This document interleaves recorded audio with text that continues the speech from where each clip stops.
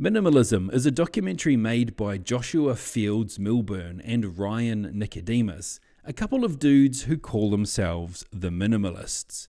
The subtitle for this is A Documentary About the Important Things. It's an interesting look at the minimalism movement, mainly through the eyes of Milburn and Nicodemus.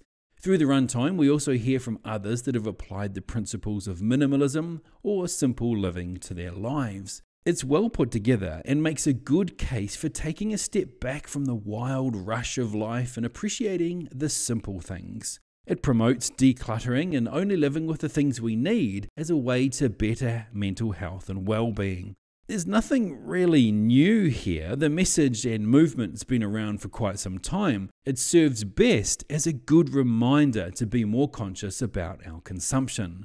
The timing of me watching this was quite fitting, given that we're now in the midst of a global pandemic and locked down in our homes. If there's one thing I've learned from all of this, it's that you realize how little you need to survive. That said, there's a lot to be said for living a simple, uncluttered life.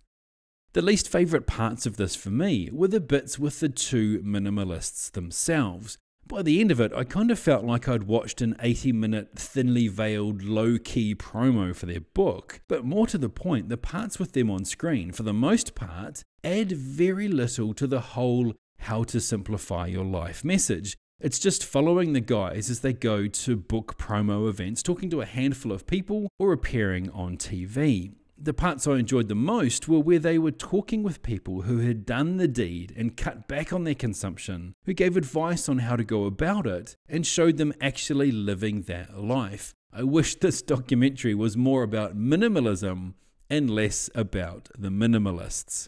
It also seemed to me that a lot of the people talking about becoming minimalists all had stories of coming from six-figure incomes. I think the documentary could have benefited a lot by talking to people who don't have a nice, fat bank account to back up their life choices. People that don't have friends with spare land where they can put a tiny home, or don't have jobs where everything can be done from a laptop.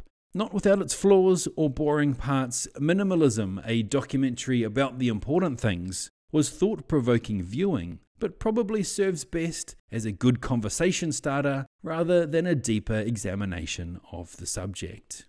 I don't know what the most common three words are in American homes. I don't know if it's I love you or if it's I want that. This same thing that's not making us happy is also causing the degradation of our habitat. We're going to have to give up a lot. The secret is that a lot of that we're not actually going to miss. What I found with minimalism is it's a way of saying, let's stop the madness. When you recognize that this life is yours and that it is your one and only, and when that seeps directly in your bones and you recognize that this is it, everything changes.